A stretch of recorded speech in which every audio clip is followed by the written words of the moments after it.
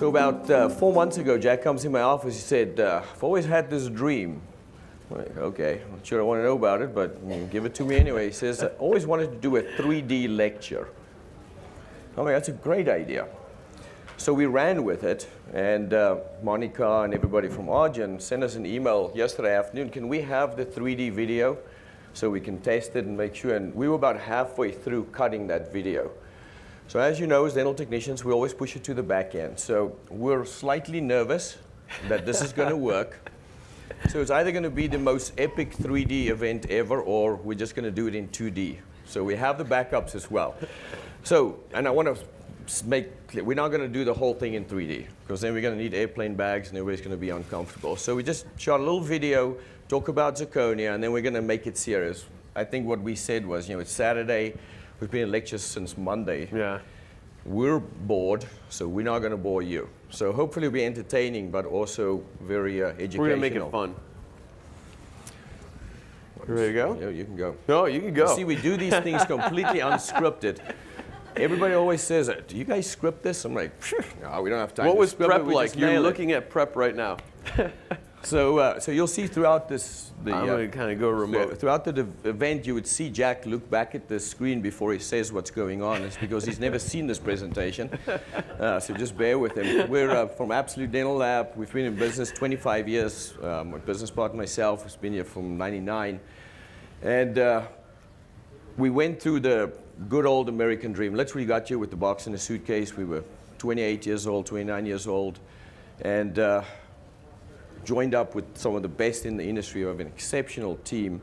And 20 years later, you know, we won the N.H.D Lab of the Year Award, which is a huge, humbling experience for us to be recognized for, you know, the stuff we do, giving back to the community, and not just, you know, Crown and Bridge. Right.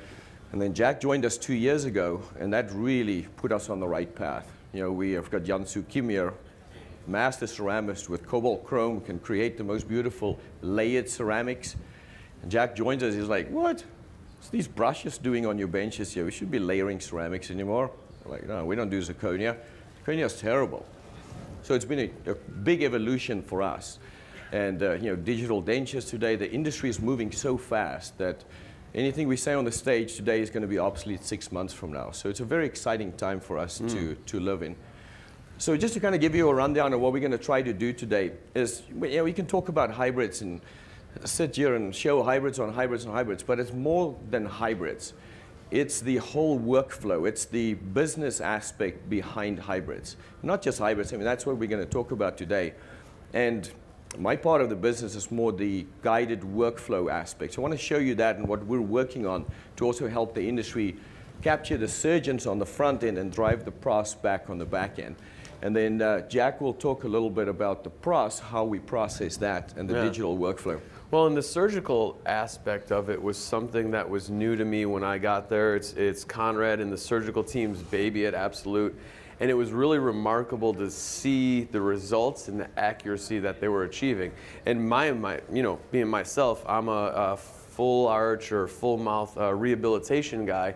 And you know, how many times are you getting into those really, really ugly situations where things were not planned out?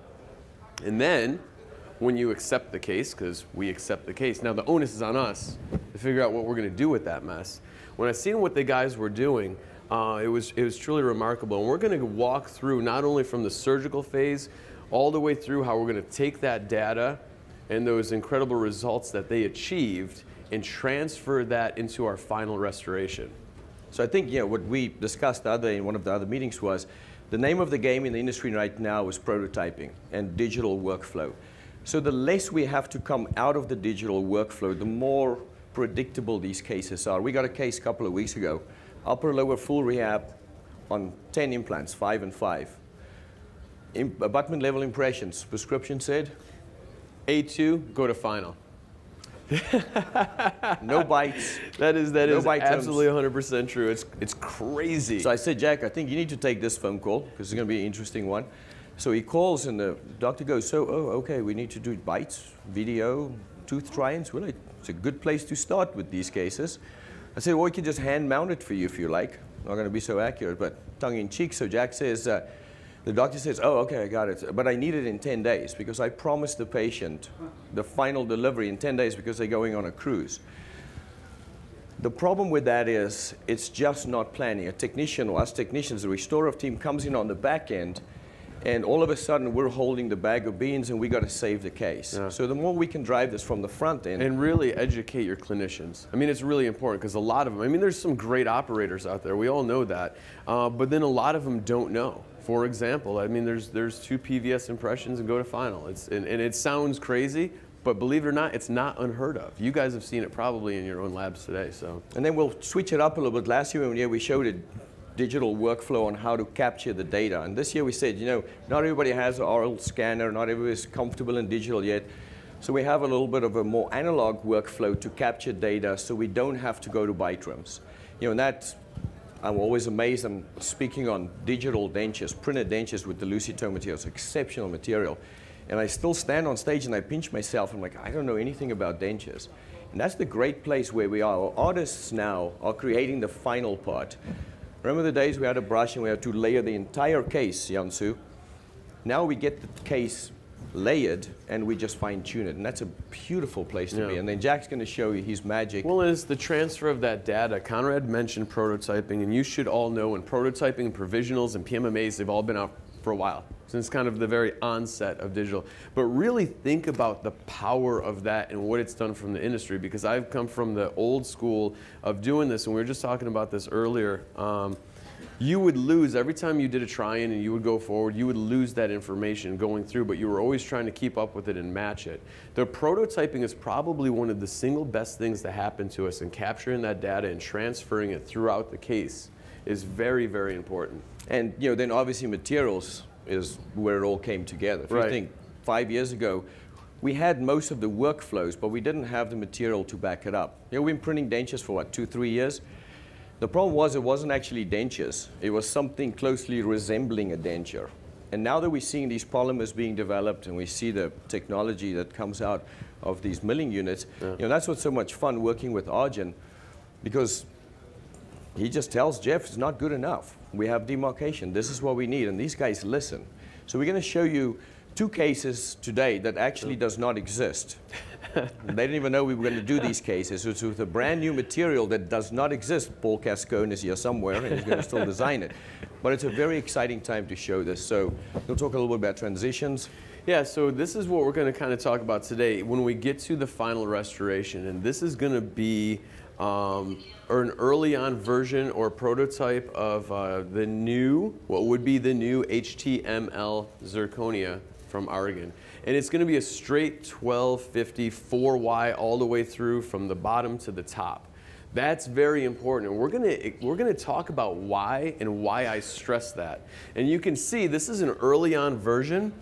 But if we look at the teeth, you could already see the gradient. And when I'm talking to the guys and what they do, and Jeff and Paul are absolutely incredible, they'll go back and forth and I'll give them feedback, and they're going to go ahead and they're going to adjust and they're going to talk their language amongst each other, and then they're going to create a new recipe and they're going to press a puck. It's going to be 1, and then I'm going to get it, and hopefully it comes directly to me instead of going into the general workflow, but it does, and then I'm going to go ahead and I'm going to cut it, and I'm going to center it, and I'm going to look at it, and then I'm going to call Jeff back up.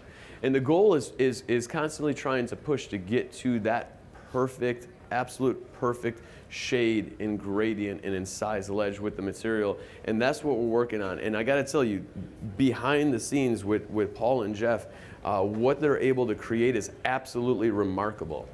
So I'm kind of putting them on the spot right now. Talking about the material that exists but does not exist, but I believe it's on its way shortly, and they're looking at kind of shortly, and I'm going to put them on the spot. No pressure, none at all. And shortly after Lab Day West. I'll put you on the spot a little bit. You'll probably see that Jack looks a little uncomfortable.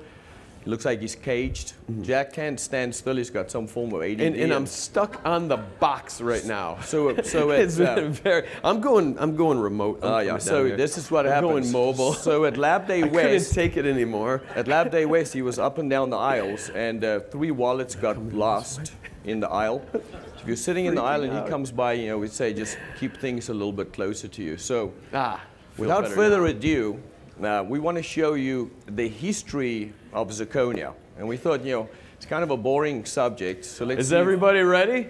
see if we can make this a little bit more All right, wait, exciting. hold on. Let me see. So we'll you got, what dim do you the got lights. for me back there? I got I'll put on mine. I got some popcorn for you. You got yours on? I got my glasses here somewhere.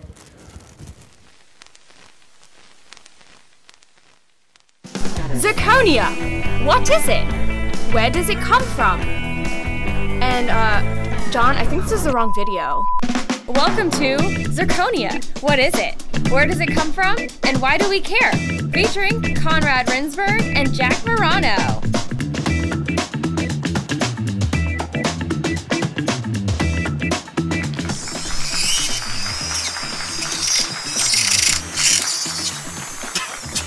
Jack, wear a mask.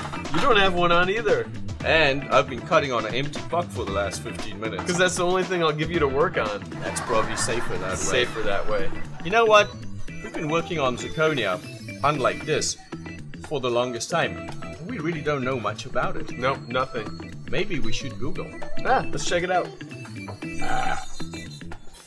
How do you spell zirconia again? Z. I got it. Oh. Whoa, that's some interesting results. Yeah, there's some guys mining.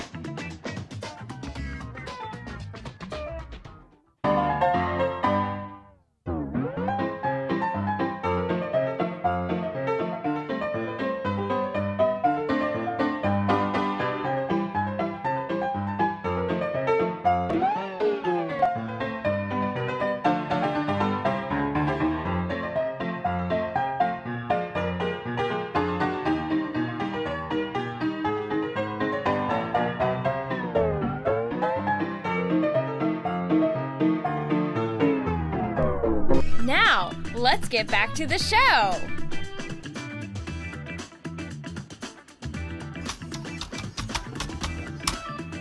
I learned how to finger type back in the 80s. That's awesome. You're welcome. Whoa, look at those results. Jans and Frederick.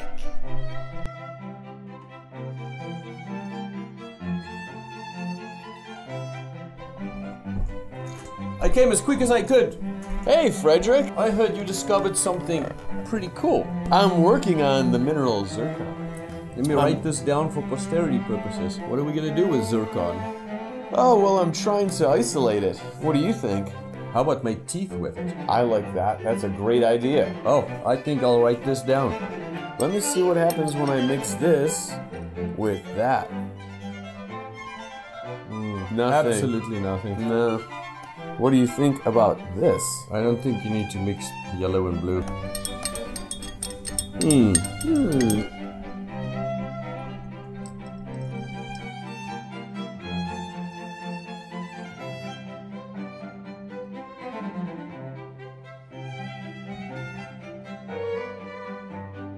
Jans, Radio. let's drink to your discovery. Okay, bloody chap. Wow. Let's get back to the show. You know what, Jack? Now that we've made a big mess here at the lab and we know so much more about zirconia, I wonder how Argen processed it to give us these wonderful products. Interesting. Maybe we should go there. I don't like to fly. I wonder if we can fly there in our minds like back in the 70s. Ooh, that'll be fun. Let me say, as a side note, that I am currently wearing the You Are the Next Master badge. Where did you get that from? I stole it from Dries. See? I am the next master. Dries, he stole your button again. Dries is not here today. That's why I'm wearing it. Now, let's watch a video from our sponsors. Welcome to Argen.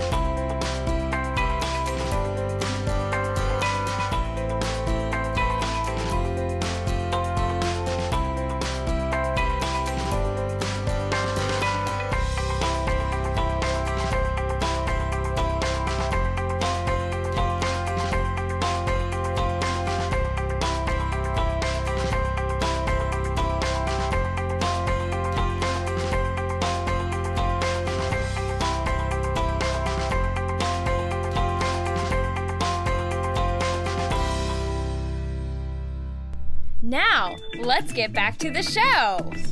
Hey, Conrad. Hey, look, just came in the mail. Whoa! Jack will be so excited. It's the new Argen N.H.D Plus. Now, for the magic.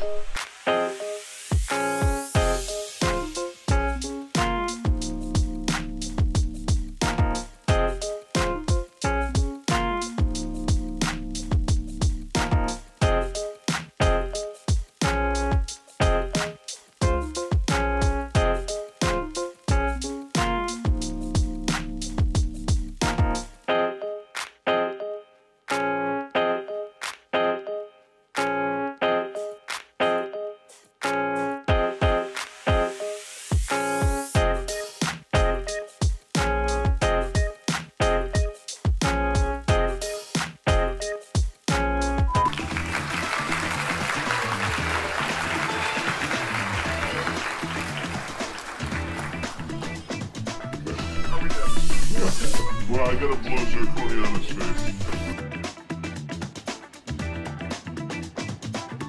We hope you enjoyed our video as much as we enjoyed making it. Yeah, you enjoyed it.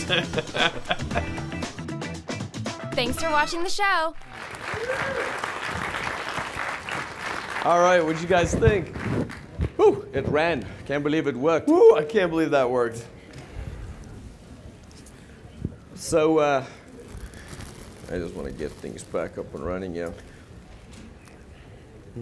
Let's save my glasses. So I hope that was helpful. We had so much fun shooting it. Took us about 3 days we didn't have to get all that footage together, and then ended up being 6 minutes. So I know how the movie stars feel now. So I'll have Jack start a little bit on the art of shade matching and talking about layering. Do we really need to still layer? All right. Anyway, that discussion is still being had. And unfortunately, and I traditionally would always, and from a manufacturing research and development kind of standpoint, and the technician that I was, when there would be a material or a product and they would tell you or you would hear it's not for the anterior, the first thing I would do is I would do whatever I want to do. First thing I'd do is put it in the anterior. And then I'd take a picture of it and I'd show them and say, hey, look here it is in the anterior. We're looking at multi-layer zirconias now, and we have 2 zirconias in the laboratory. We're going to have our general, single unit, 3-unit bridge, high aesthetic zirconia. That's going to be the STML, the multi-layered zirconia. And, we still, hear the question come up about layering. We still hear the question come up about Emax. And personally, I don't think you need either anymore. There's no way that you can't get really any restoration now with the multi-layer zirconia. And the multi-layer zirconia, if you ask me, is actually more aesthetic, Argen's is, than Emax itself. And we had this discussion in the beginning, if a clinician subscribes a layered anterior crown, and we use a STML, is that still a layered crown? Sure and is. Yes, it is. It's just Anton layered it. Anton and Jeff layered it. So. But the true magic comes in that we can now achieve the same results, if not better, and especially in tough cases like this. Well, and here's an interesting situation, and I was talking with Dr. Mark Ludlow about this. Zirconia has progressed, and you've all been there since the beginning. I've been there since the beginning with you. And early on it was so ugly that there was courses here at LMT showing how to layer copings. We've talked about this before from the masters because it was so bad, and then it kept transitioning over the years, and the advancements are incredible. One of the properties that zirconia held that was actually good was its ability to mask out underlying either dark stumps or custom abutments. So interestingly enough, if you're watching, if you've seen this come up in your laboratory, although we got incredible aesthetics and incredible strength, we've lost that ability. All right, so I'm going to show you also when you're working with the material how to go ahead and guard against that and still get world-class aesthetics without the need to layer, okay? Very, lots of translucencies, lots of things going on in these teeth, lots of characterization. We're going to use, of course, the STML. And green stage finishing, we talked about this yesterday. In a 8 and 9, I'll do some. On a 7 through 10, I'm definitely doing it. On a 6 through 11, you can guarantee I'm doing it. It's very, very, very important, I believe, to go ahead and put that surface texture and anatomy in now. This is the application of White Plus, the IDS CAD material, which is going to block out that dark stump for us. And it's really remarkable. The first time I ever heard anybody using it, it was my younger brother, and he says, "It's great, I'm opaquing zirconia." And I said, "That's the stupidest thing I've ever heard of in my life. Why the hell would you do that?" Now I use it constantly. So it really, really does help out. And you can see that, you know, we were able, that's monolithic, 100% monolithic. It is not layered, it is just stain and glaze. This is Dr. Mark Ludlow. Those are his provisionals. He did an exceptional job on. Again, underneath that 8 and 9 are 2 custom abutments. This was a smile in a day case he did. Is basically, it comes in everything in a box, from the abutments to the implants to the drills to the provisionals. And then he was able to get these restorations. It's monolithic. It's 100% monolithic. So do we really need to layer today? I would say no. I think we're past that when you use a good quality zirconia. And I also want to stress that, because not all zirconias are created equal, and zirconias are formulated powders. You've seen the inside of Argen, which is a remarkable place. I've had the honor to be there several times, and it's absolutely incredible. But more importantly to me is how much Anton and Jeff and Paul and all the other Richard and all the other team members in Argen really, really care about technician in the laboratory. That being said, they only use the highest quality materials in their formulations for their zirconia, that being Toso powders, which, as we all know, is considered the best there is. So when you're looking at it, you know, the use of a high quality multi-layer zirconia, really, I don't think that there's anything out there that's not achievable. At least I haven't seen it yet. And if we take a step back and we look where we start controlling the process, is definitely at the surgical stage. But I think a lot of speakers talk about the surgery. Surgeons say, "I don't want to do guided, I don't need guided, because I can place implants in a edentulous patient just as accurately by hand as I can guided." And I always say, yes, you can, and you can't. But it's a hard sell for a surgeon to be told you have to guide. The value for a surgeon to be told, let's guide the case, is a guided workflow, because that drives the restoratives back to them prescribing more of these cases. So the value for a lab, and this is what we found, to start the process with a diagnostic wax-up. So I always say it's not about guided surgery, it's about a guided diagnostic conversion, because that gives us a starting point that we can build the final case. So if we look at what this is, if I can get rid of one word in our industry, it's guided surgery. We went from freehanding to guided everything to guided nothing, and now we're somewhere back in the middle, which is a good place to be. But we have to show the value in guided conversions or guided workflows, and that's what I want to show you today. So last year we were on this stage, and our system that we came up with and filed a few patents on, the first thing we wanted to do was make sure that we can seat the base guide accurately. So the idea with the guided workflow is, if we have a video in a dentate patient, as long as we don't lose that video, then we can restore that patient back to the same position they were. If we set the patient in a centric relation, as long as we have a base guide that translates to that position, then we know how we can get back in our conversion. So think about this. I spent hours chairside converting dentures. Have the guy in a chest lock, we had a nose-chin position, patient's intubated, you have no idea what the vertical is. And we saw conversions as, ma'am, you're going to have teeth when you wake up. We did not define what kind of teeth she will have when she wakes up. And that used to be a problem, because they were in that for 3 months. They'd break the denture. The surgeon gets holding the bag to fix this. He's like, I'm not a restorative guy. The restorative guy goes, I didn't have anything to do with that. You guys deal with it. So if we have these kind of systems, and I'm not going to get into this too much, and I'll show you why there's such a value and what we're trying to do with this. Now we can do a latch conversion without having to hold that patient back. Everything is based off the base guides. So the original Synergy, as you saw them, had 2 small buccal reflections. Instead of laying a full buccal flap, not to even mention a full buccal and lingual flap, and then trying to seat that guide, which is basically impossible. So we were very proud of ourselves. We're like, that's a great idea. And I speak to a periodontist, and he's like, I don't like to make facial reflections on the lower. The mandible has different blood flow. You're going to get necrosis. You're going to get issues with it. And I'll show you why we come up with that. But let me show you where this system works. And I'll close the loop because you're probably wondering why I'm telling you this. And there's a really good reason. The difference with our Synergy system is we bring everything back to the bench. A lot of these systems are full digital. This is probably the only time where there's a huge value for a lab to actually build the case on an articulator and double check that everything is where it needs to be.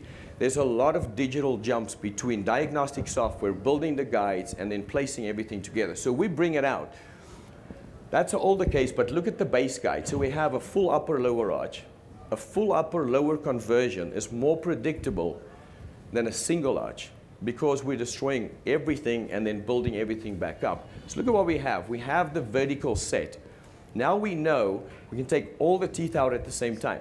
That's true sequential guidance. We don't have to do the upper first and then convert and then switch back and do the lower into the upper. We'll take everything out and we'll segment. We'll segment on the model the same as we do in the mouth. And I always look at this picture, and I'm doing consultations with the patients, and for some reason the patient always relates more to the technician than the guy that's going to cut their teeth out the next day. So they always look at me and go, is this going to hurt? And I'm like, have you seen the movie Saw? It's kind of like that, and probably not going to. The value in this segmentation is we can actually mount the post-operative models in CR or in CO, depending on where the surgeon wants to set it. So now we have everything ready to go ahead and do our surgery. That surgery is done on this model exactly the same way. So now we know we're controlling the process for our surgeon. If we're going to be chairside for the first few cases, we want to make sure that everything is flowing. Now look at the conversion. And I missed this for almost 5 or 6 years doing conversions. This is an hour and maybe 45 minutes into the surgery. Extracted all the teeth, placed the guides, and we latched our dentures. See, it's just a little latch system that puts our PMA in place. So we take the patient, sedated obviously, and close him back into centric occlusion. Went straight back, no complaints. Didn't even think about it. We go through the whole surgery, and this is about hour 3.5, hour 4.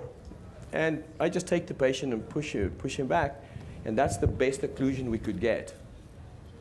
So I'm looking at this, and the surgeon goes, get the burr. I'm going to take a bite. You're going to go cut everything away. I'm going to finish. We're going to put it in. We've done that for years. We're done with the conversion, and the patient's like, and then what do? We grind in a raw surgical site. We set the CO. But what happens is the joint shifts during surgery because we've got this patient dragging open. And what happens is now that joint is overseated. So the rotational position has changed, and the teeth can't occlude in the same position. So I said to the surgeon, guess what? I have a theory. If those base guides didn't change or loosen or come out, and we had good occlusion there, and this is what happens 3 hours later, if we leave this patient for 24 hours, we're going to get that to occlude again. Next day, patient came back, and we had good occlusion.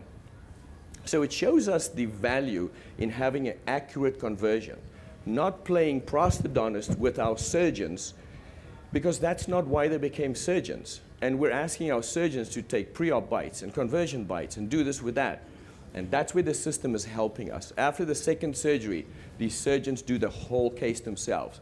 Send the assistant back, they cut the latches, they're done with the conversion. No more acrylic into raw sites, picking up sutures and all those things. Everything is done before we suture up. So I started talking to my perio guys, and they were like, we don't like to lay those flaps on the facial.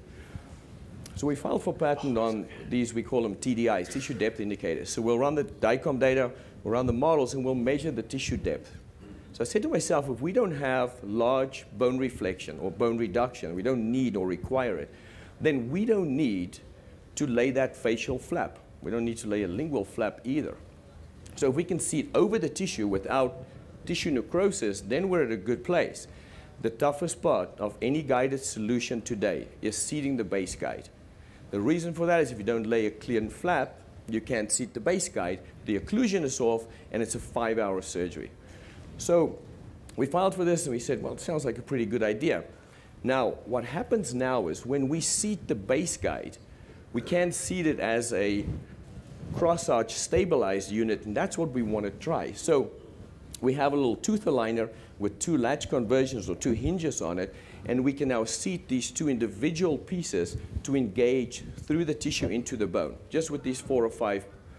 The value of something like this is dual verification. If we can verify on a tooth position and a bone position, we basically put everything in undercut, we drill fixation, and it's easy. Once we have everything mounted, now you see we have our fixations there. To get across from cross-mount or cross-arch stabilizing it, Brian actually came up with a bridge pin that latches everything back together. So now we cross-arch stabilizing, we're ready to go, we do the extractions, and now we can do scallop guides. And we can effectively do scallop guides. So Jack's one of the big Mio guys, and I hate to tell Jack this, but I'm working hard to reduce the amount of pink that we have to apply, because it's big structures. So the days of us going in and looking at a high smiler and saying, we're cutting 15 millimeters of bone, which we don't need to cut, but we're trying to get out of the aesthetic zone when the patient smiles, now we can actually say, how will we do a good planned diagnostic and then place the tooth positions back in. Show you the MUAs. Once you place your abutments, we have a little abutment liner, and these systems are all kind of the same from that point on. It just shows you where to line up your screwdriver, you line up your 30 degree or your 16 degree, so it's, or your 15 degree, sorry, 17 degree. And then we know everything is ready to go. So why we do this in the lab is we want to do the conversion part on the bench, because we want to see which of these temp components will draw at the same time. So we'll send the surgeon a note and say, place coping in 3, 6, and 12 first. Slide it over, pick it up, remove it. Place the other 2 or 3 copings, slide it back over, pick it up. A conversion cannot be easier than that, because now it's been bench tested and ready to go. Then we go to the back, the latches are cut, we slide this over, and the patient goes home. So it's extremely simple and very predictable for us to get back to where the occlusion was set. And that's kind of where we are in the industry right now. Getting away from tooth try-in after tooth try-in. And what we've noticed, and Chris Love, our removals manager, will agree with this, we do a tooth setup. Younger clinicians uses the tooth setup as a bite room, because it's much easier to move the teeth around and have a better idea of where you are. That's 45 minutes to reset the case. So once we eradicate that need, we're much more efficient. Now think about where we are with the surgical solutions today. We're basically asking our restorative clinicians to do denture application. It's basically making a denture. The first step in doing a hybrid is a bite room, tooth try-in, and then we copy that in the system. So once we get to this, we don't have to worry about bite rooms. We don't have to get into a VDO question. So I called a bunch of my clinicians. We were obviously a traditional crown and bridge lab, and I said, how do you feel about denture work? 7 out of 10 people I spoke to do not prescribe edentulous patients anymore. Says not enough money in it for me to deal with 5 or 6 try-ins that I can't predict. That's the problem for surgeons. Most restorative guys who are not well versed with this or not comfortable with this will not prescribe it. If us as lab technicians can go in and say, we have the solution, we can help you drive more business, they'll help us drive more business back to us. Now we become a resource to these clinicians. So the idea for me with this is that in the industry right now, there's no real solution for dental labs. If you're not one of the big companies that have the resources to have all these systems. So we wrote a software that will enable labs to do the case from start to finish themselves. That's the idea with this system. You do the diagnostic wax-up, you talk to the restorative, you talk to the surgeon, and you facilitate the process. Now there's different levels of this, and I'll show you, but let me show you the surgery real quick. That's the seating guide. If we look at the tooth indentations through our guide, if that seats, you don't have to be chair side to do the conversion. The conversion then is cutting the latches and the patient goes home, because we've indexed the vertical position of that occlusal table. And from there on, we take everything out, we put the implants in, we get them to the right rotation, put the MUAs on, lute them and cut the latches. It's just that simple. For the longest time, it's been so overcomplicated. Surgical bites into this, dentures with that, cut the flanges, don't cut the flanges. So we're trying to keep it simple. Look at this, almost no bleeding on that patient. Did all the extractions. Unfortunately, we didn't need bone reduction here. It would have been a really nice case to show. Everything was good. They wanted to place a crown and bridge structure back into those shaped pontics. So now we were able to do our conversion PMMA in true crown and bridge style. So think about this. Every time I speak at a study club and it's a periodontist, I'm very careful to talk about upper hybrids. As soon as you say upper hybrid, they go, I don't describe those anymore because they're overlapping the ridge. People are losing implants. Periimplantitis is caused by this. And I always think to myself, I never say this, it's because the surgical site is not prepared to receive an upper hybrid. Once we can get the bone or the sockets where it needs to be, there's no need for overlapping. You have to butt the hybrid. Jack and I had this conversation in the beginning. We cannot overlap anymore. You cannot overlap an upper hybrid. So if the bone looks like that, how do you join that junction? That's why it's so important to be involved on the front end and make this so much more predictable. Same guided surgery, we go to direction, we go to depth through the guide. We can do any implant system with this, as long as you have a fully guided solution. You have to deliver the implant through the guide. So one of the first surgeries I did with one of my guys in town, we extract all the patient's teeth, do all the bone reductions, and I said to Aaron, I'm going to be 3 hours at most. Hour 6, the surgeon looks at me and says, hand me the keys. And I'm like, you talk about the guided keys? And he said, yeah, aren't you supposed to supply those? So we found out after all the extractions were done that we couldn't guide the case. So we free-handed it, blew 2 buccal plates, lost 3 implants in the process, and had to start all over. Now, as long as we have to be careful. You've got to talk the lingo. Do you have a fully guided kit? A surgical kit's not a fully guided kit. So I will warn you, and we're going to start a process to train technicians how to ask the right questions, how to document everything. Every phone call is recorded. Everything is signed off by email because there's huge liabilities. This is not fun and games. I will tell you, though, this is not hard. Brian is one of our best, him and Matt. Brian started with us 2 years ago. He knows how to plan these cases. Mark a foramen. How do you mark a foramen? You put little dots around the tube, and you make sure you don't mess it. The surgeons are still responsible, but we're facilitating the process, and that makes a big difference. Put our temp components on, we slide our double cross-link PMA in there, and everything is luted or latched. At this point, we lute everything together. That's right at surgery stage. That's 3 days later. He said the patient came in 3 days later, and you know a patient that's been through this normally looked like Mike Tyson, played around with them for 2 or 3 rounds. He said zero blue. Couldn't even imagine this patient had surgery. So now we as lab techs can bring value to this. We can bring value to the surgical. And my idea with our Synergy system is to be able to offer it to labs and say, as long as you're well trained, as long as you know what you're doing, and we're going to facilitate hopefully with Argen or something down the line and bring another resource to our customers. Guided surgery, our hybrid business last year was up 32%. And it's because we're bringing that value from the front end. Since ClearChoice started, ClearChoice budget for their marketing for this year is $150 million. What they're doing is bringing massive amounts of awareness to patients. I have a few surgical friends up in Pennsylvania. He calls me that. He said, I am worried. I'm getting a ClearChoice in town. They've just been approved. I said, don't be worried. You're going to do 5 times the business. Because patients go back to the people they trust, not to the people that told them on TV what can be done. And they ask them first. So what the surgeon did was, he made 10 phone calls to 10 of his referrals, spoke to the front office desk. This is so-and-so. I saw a ClearChoice commercial. Do you guys do hybrids, restoratives? 7 people said, assistants said, we don't do hybrids. They lost $250,000 with those 7 phone calls. Now think about the resource if we can say, doctor, surgeon, I can help you drive more business. We're chasing the same referrals. We're chasing the restoratives. Surgeons, periodontists have the same deal we do. We got to get to the pros. And that's a really good place to be with this. So diagnostic design and planning, I'll hurry this up a little bit. I will get out of my friend Jack's way here.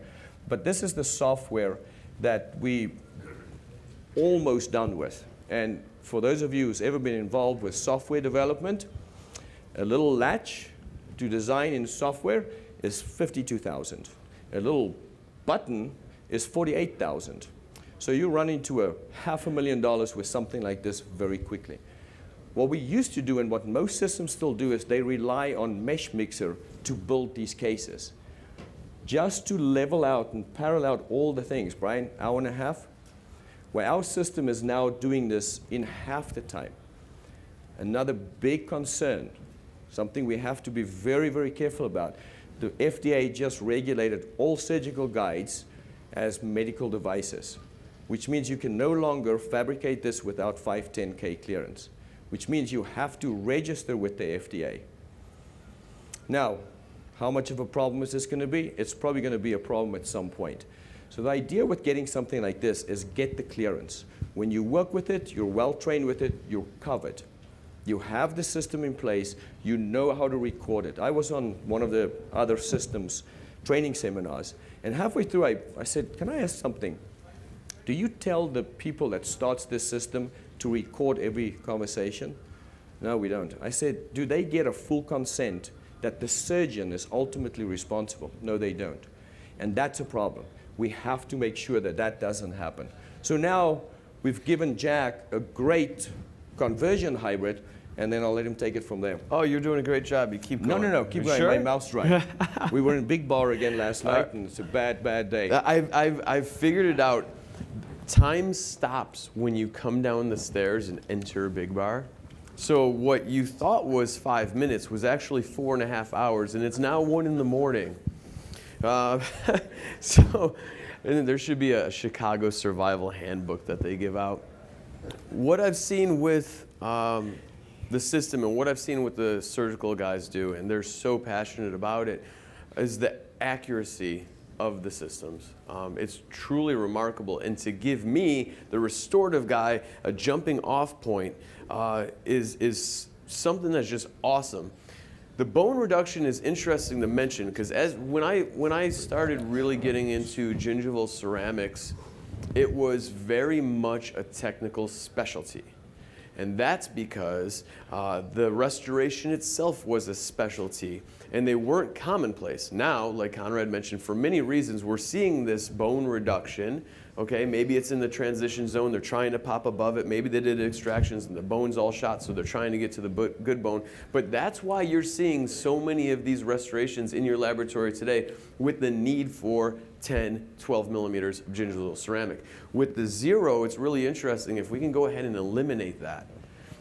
What I get from that point from Conrad and the guys is a lot of the diagnostic work has already been done, and it's really, really good. What I want to talk about now with you is guarding, guarding yourself and then teaching your clinicians, okay? Because a lot of times they don't know. A lot of times they're not all prosthodontists, right? And we'll see these cases a lot of times being restored from the GP practice. Some of them are very good at it, some of them are not so much. But it's your job to ensure, because once you accepted that case, the responsibility is yours. You have to work with them, and you have to walk them through it. For a little bit, I was a little laser pointy envious because I felt strange without it here. The verification jig.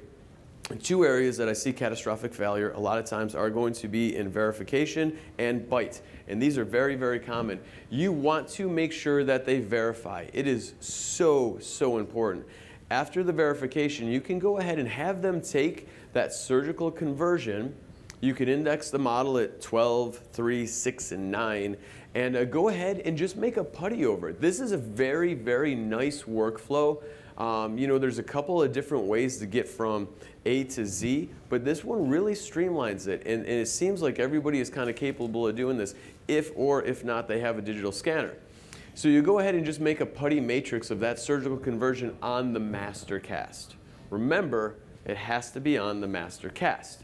They cannot take an Argen impression of it in the mouth. And there's ways to use it with model matching and that, but it's not 100%. This will be 100% because I'm going to go ahead and I'm going to duplicate it.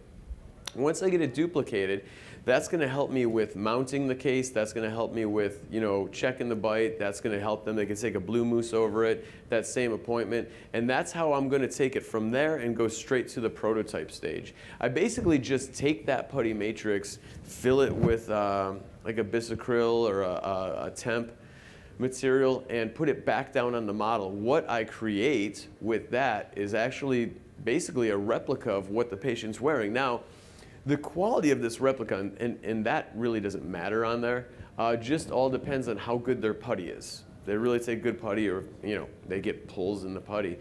Some of them come out exceptionally well, and some of them are a little bit funny like in there, but that's completely okay. I have the information I need to start off with. And this will kind of fast forward us to the provisional stage. We'll go ahead and here we've gone to setups. Very, very nice. We've gone ahead and tried those in with the patient. She looks very, very happy. And we're going to go for, and when we're making our provisionals again, a lot of this stuff, guys, is still the same stuff that I've been working on for years. This is, of course, Temp Aesthetic. Harvest Dental product, you all know it. Very beautiful and very strong. And that's been kind of my go-to material for years when I'm working on these provisionals. Again, with the provisionals, I don't believe in the myth that if you make them too pretty, the patient will never come back. That is absolutely not true. I make them as beautiful and as aesthetic as I possibly can because it creates excitement for the patient. And I'm going to show you what that looks like. This is going to, the mill, of course, get you 90% there. We're going to go ahead and add our finishing touches to it. This is the same way that I finished zirconia when we were talking about that yesterday. Nothing changes. The material is just different. And you see some of the translucency that you can get with that, and you can give that to the patient. We charge a nominal fee. I think it's maybe $450 for those provisionals, because at this point with prototyping, you could print it, and we'll give that to them for free, because that's going to go ahead and be our prototype. Or you can give them the long-term aesthetic provisional, and that's theirs to keep after we're all done. When we're all done with the case here, that's yours. Give it to the patient. They could take it home with them. They could save it. Let's see if we're going to get this to go ahead and roll, see if the video will play for us. Can you get some sound for us? This is really nice, and this is what I'm talking about, the value of a really aesthetic provisional. Oh, is it me?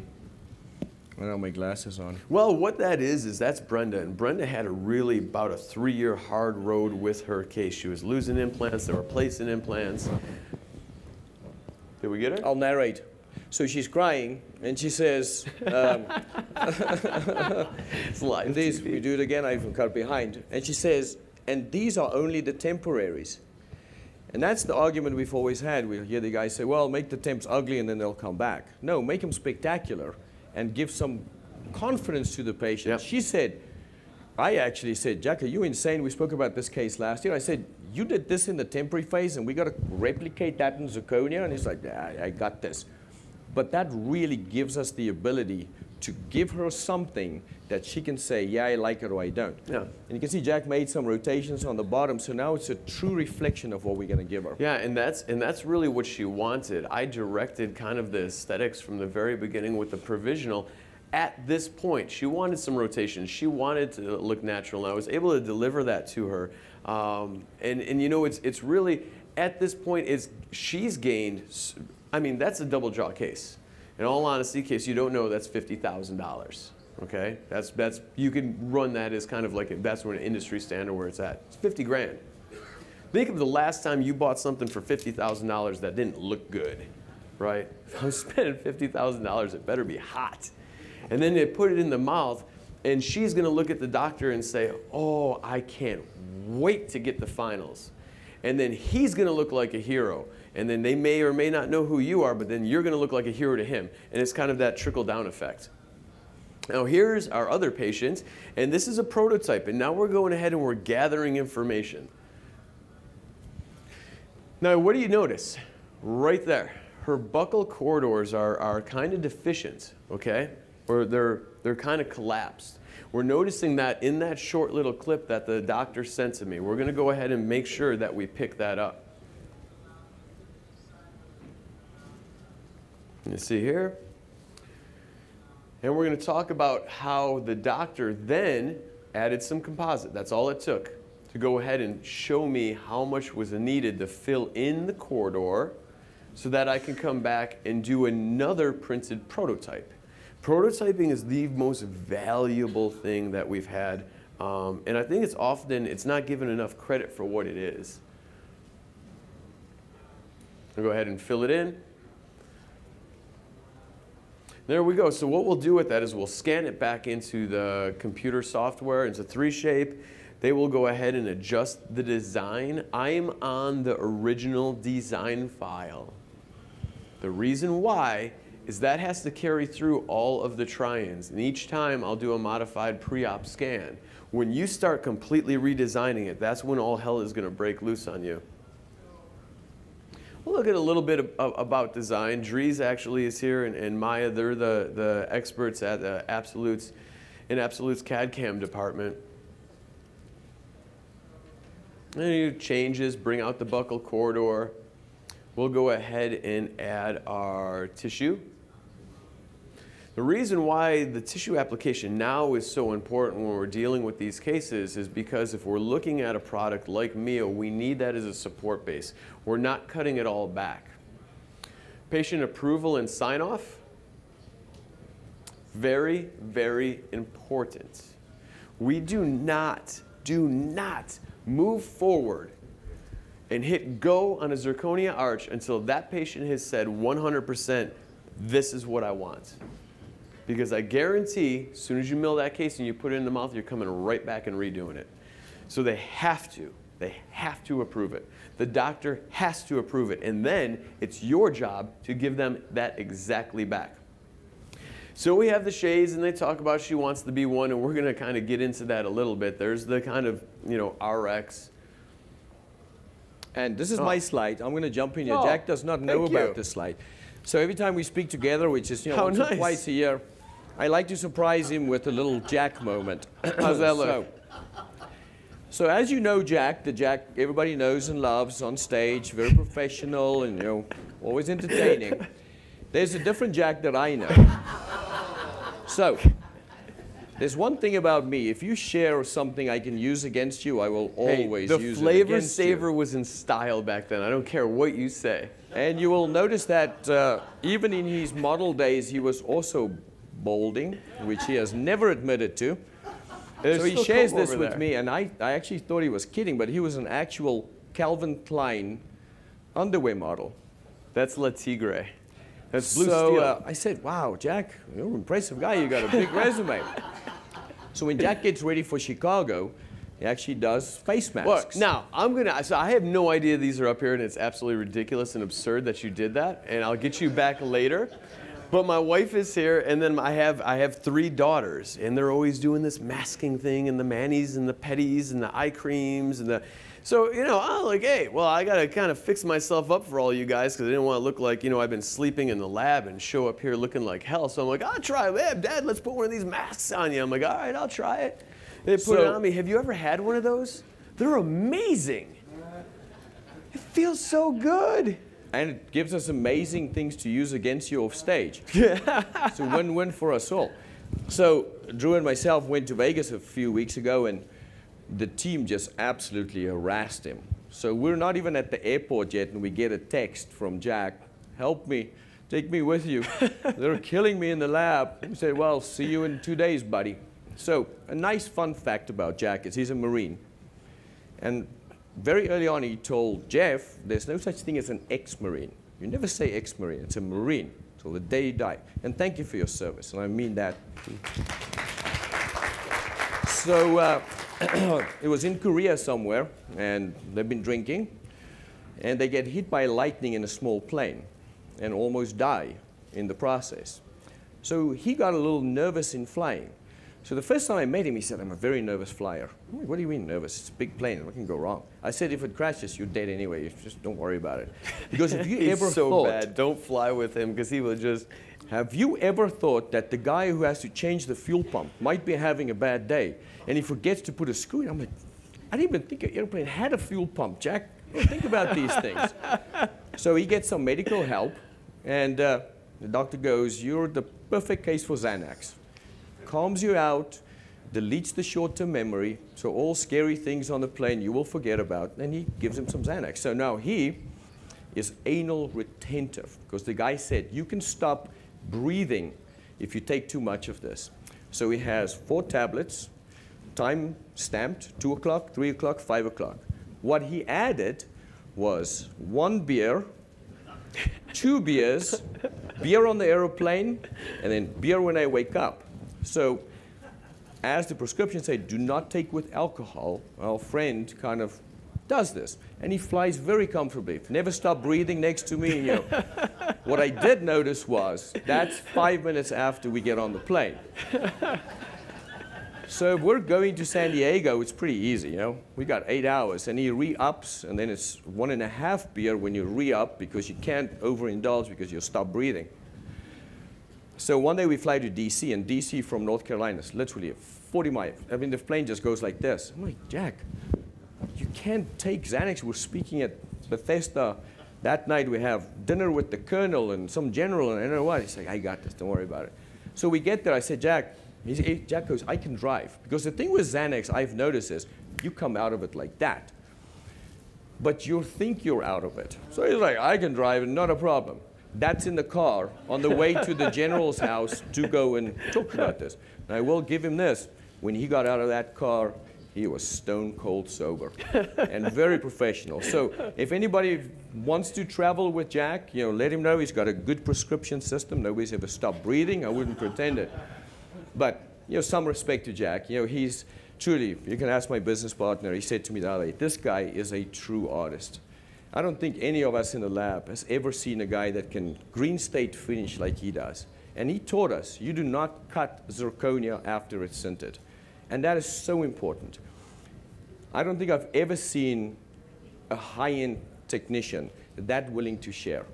If you ever want to come to the lab, this guy will make it worth your time. We had 2 Canadian ladies in the lab last week. And the Monday I called the lab owner. I said, was it worth it? He said, they picked up Mio in a day. And we could not figure out how to do this. So I encourage you, if he ever does a hands-on, he shares everything he knows. So he came up with this idea to start the Absolute Academy. It's really, you know, education is very close to my heart. Last year, I got away from it. Last year, if you're one of the ones that contact me and say, hey, Jack, let's hang out, let's geek out and do a case together, I am so sorry. It was a crazy building year for us last year, but this year we are going to open and establish the Absolute Academy. We already have 3 course dates on the books right now. They'll be advertised. If you follow us on social media, you guys will be able to see it. That in our travels all over the place and what we're up to next. And what we want to do with this, if I can interrupt, is also get our corporate sponsors involved. Not just do this on Mio, or not just do it on zirconia, but talk about CONUS, talk about guided surgery.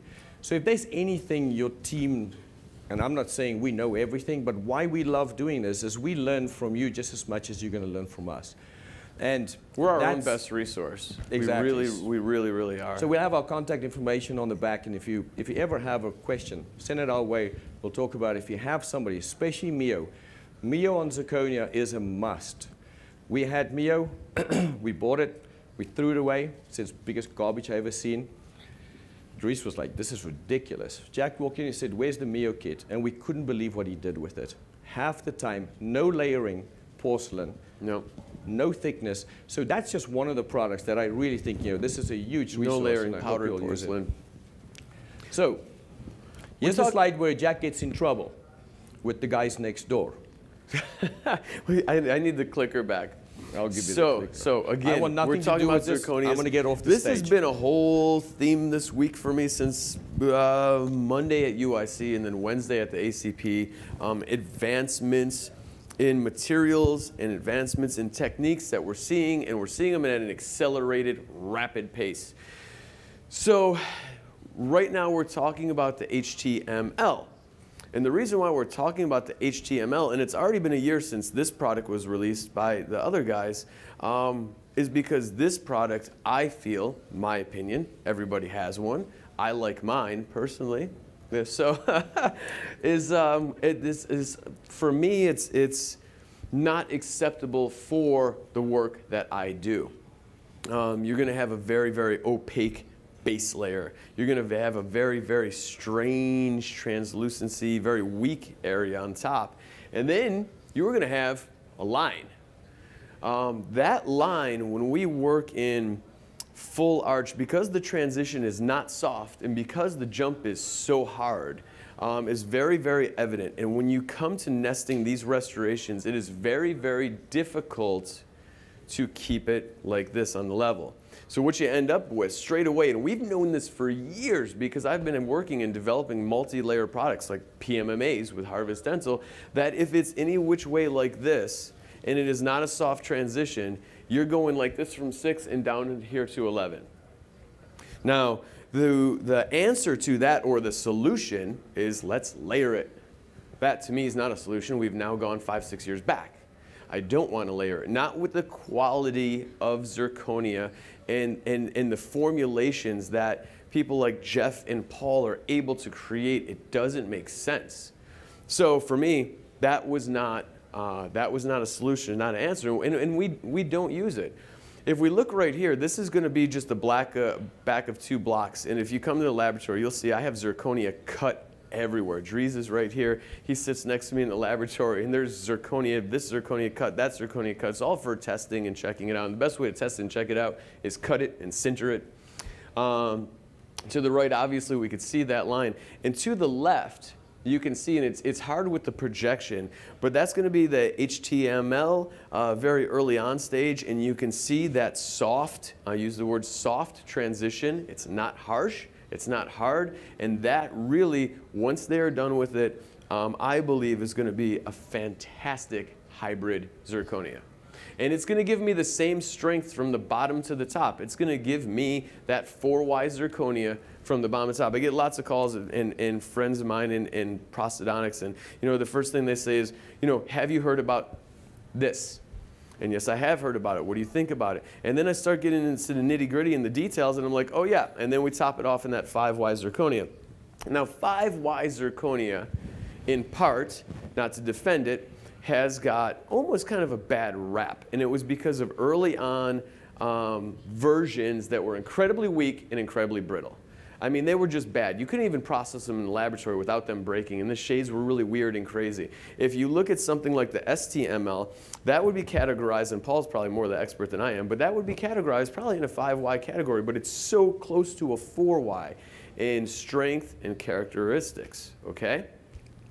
The problem with it is, if I have to nose down that arch like this during nesting, I'm popping up my distal occlusion, right? And now where am I sitting? That's not good. Because guys, I don't want you getting these cases back. I restore a zirconia hybrid, it goes in the mouth and it stays in the mouth. Period. It is not coming back. I have very rarely seen catastrophic failure, and because I'm very cautious in what I'm using. 1250 MPa.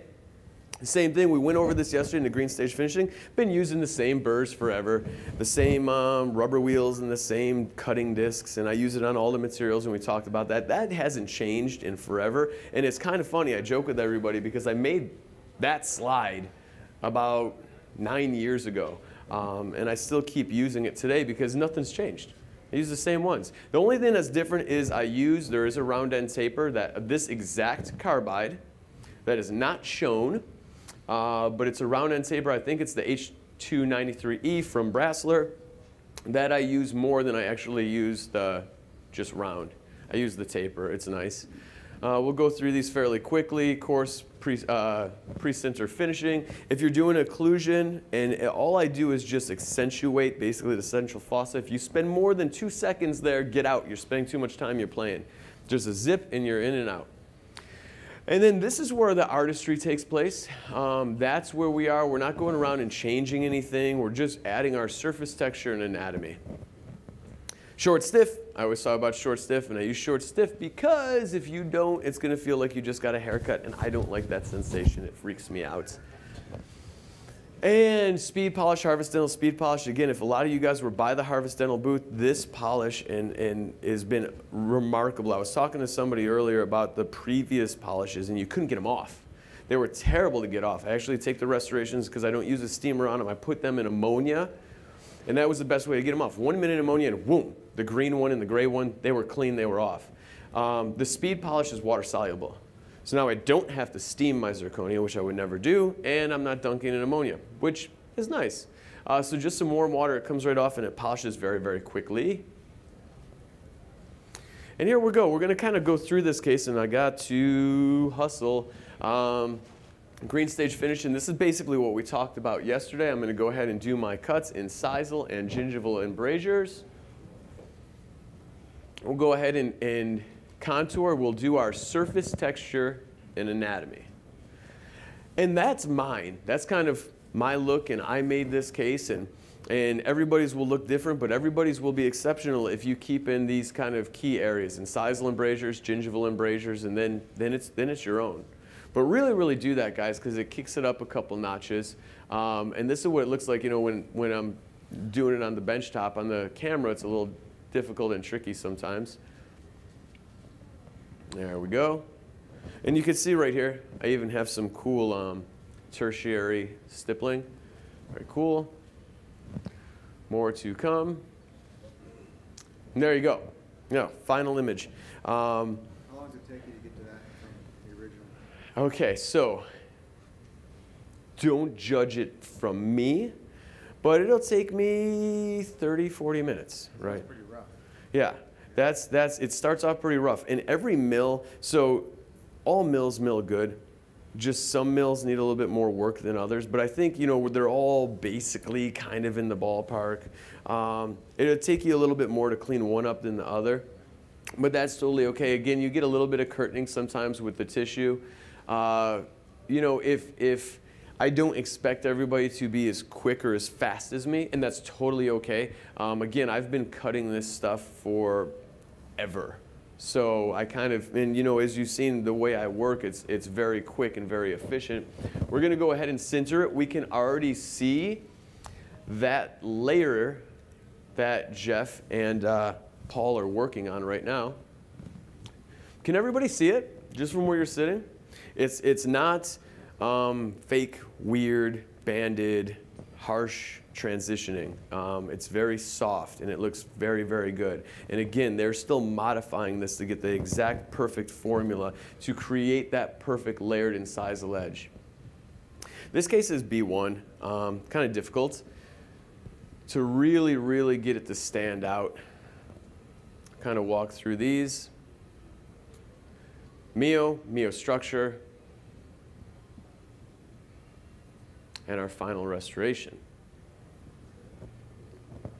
This is kind of where we were. This is where we went to. Now, that case being B1 and very light is very difficult, especially the lighter shades, to see the transitions in the multi-layer. But we got this other case. This is Dr. James Pizzo at UIC. I've been showing this all week because he literally just delivered this case on Wednesday, and I was super excited. He's an outstanding young prosthodontist. There's his provisionals. Here's our zirconia. You guys have been seeing this image all week now. And there it is, sintered.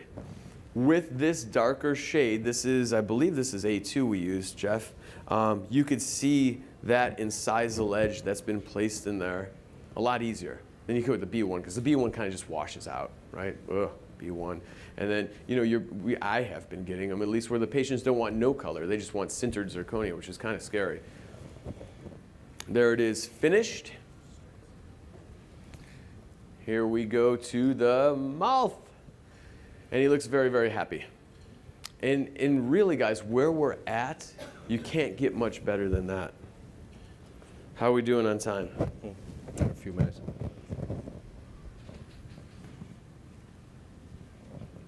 All right. He looks really, really happy. That case came out really, really nice.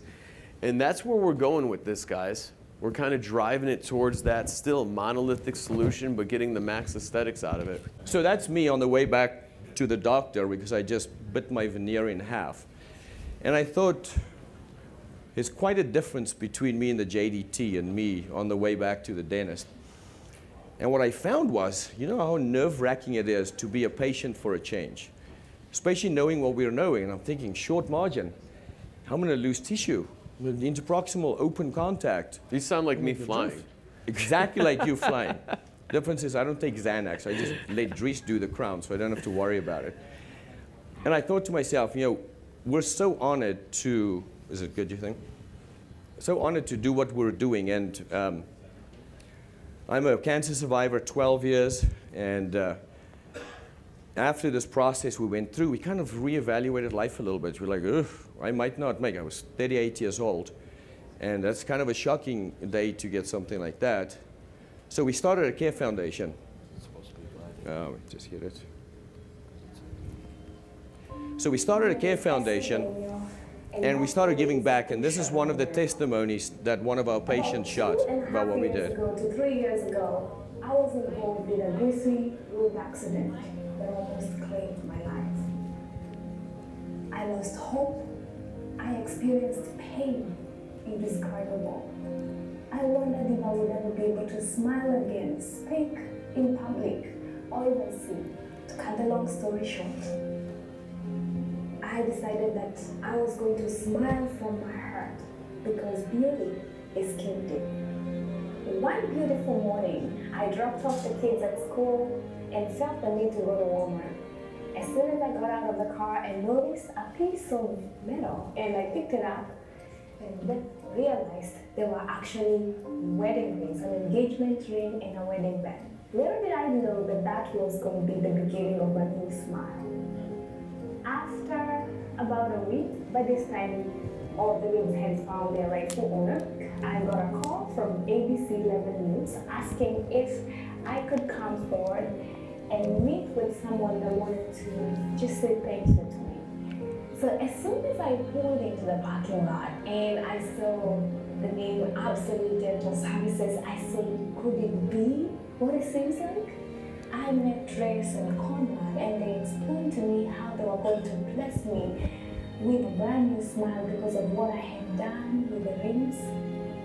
I was so humbled, and I said to myself, wow, Conrad, Trace told me how they saw my story on the news and they knew that I was hiding with my hand a beautiful smile. And I remember Trace saying that they were going to give me a smile that would be as good as it was before. And that little voice in my head said, how is that going to be? I couldn't stop crying. I was so excited, I was overjoyed. As soon as that conversation was done, I went home and they started the appointments, and I met with Dr. N.H.D of dentistry at the park, many appointments here and there, and eventually I got my brand new smile. I love my smile. And it's amazing just what this one single act has done to me. It has boosted my confidence. I am able to smile. I'm able to speak without worrying that people are judging me or they're getting glued to my smile. But instead, they can focus on what I'm saying. It has changed my perspective. I want to go out and I want to help people discover their purpose and reach their potential. That is my way of giving back to the community and my way of saying thank you.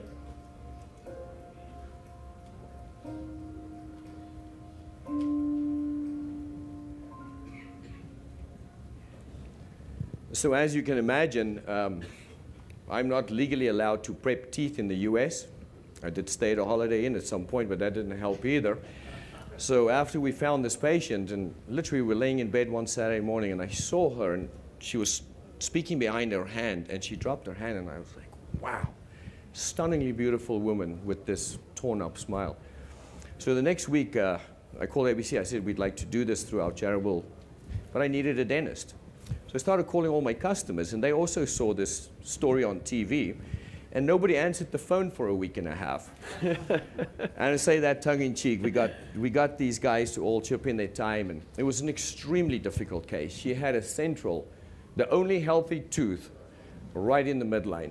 So the only one we couldn't extract was the one there. Always how it is. The only implants who don't fail are the ones you want to have fail. So we went through the process, and we put temporaries in, and it was awful. And you probably noticed it's not a perfect case, not by a long shot. But Dries did a great job on the case. She cried for half an hour. We couldn't get her to stop crying. That was a big day. So I thought to myself, you know, what we do is such a blessing. we don't always realize, you know, sitting in a lab with 100 case spans, it's just another case span. But that's the results. Then it's so important what we do. And I'm so glad, and I thank you for being able to share that with you. So I'd like to end today recognizing our absolute team, a bunch of crazy guys. I still don't know who that is. We're going to find out. And, you know, yeah, we'll leave it at that. But without Megan Reed and Trisha Kimball, it's my assistant and our head of digital, they worked till 12 o'clock last night in the snow in North Carolina. It's the first time I ever come to Chicago where it's snowing in North Carolina and it's 30 degrees in Chicago. Brought all my clothes, but thank you to them for making Jack's dream come true of a 3D presentation. Sure Probably did. not exactly how we envisioned it. I kind of injected a little bit there, so I apologize. And then I really need to say thank you to Argen. So I'm going to tell you a little bit of a story with Jack. Jack joined us 2 years ago. And Jack's original association was obviously heavily invested with Emax and the launch of that product. And we were looking for a partner. So we went to different companies and we looked for people that we can represent. And I've known Stefani for 20 years. So she calls me, she said, before you guys make a decision where you want to go, fly to San Diego, come and meet the team. So we went there, I met Anton and Michael and Jeff and the team and everybody else. And we thought, nice guys. So on the way back, Jack and I had a discussion that he can't remember because he was high. So I made some notes and recorded most of it. And he said, man, it's really, they gave us a tour, how they make the zirconia. We spoke to Paul Cascone and Jeff and everybody else. And we were kind of torn, who do we go with? You know, because you go with one of the big names, they're going to drive you to the top pretty quickly. And I called Stefani the Monday. I said, what do you think? As a friend, what do you think? She said, if I can tell you one thing about Anton Wolf, if he tells you he'll do it, he will always do it. And that made us decide to go with these guys. And I can tell you, you probably agree with this, a superb company to work with. We do a lot of R&D with them now. So yeah, we're a little biased. We love the products, but you can see what Jack's able to do with it. And we'll never speak on a product that we don't believe in. That's true. But we got to give this company some kudos. I've known Jeff for years. I mean, they're really top shelf, straight across the board. I mean, nobody cares more.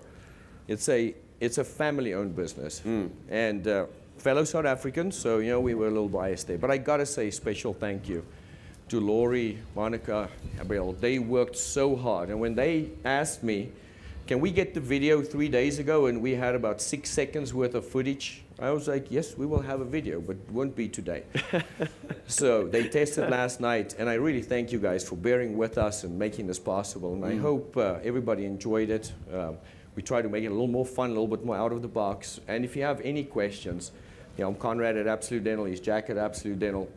Please feel free, reach out to Jack, reach out to myself, and we gladly help where we can.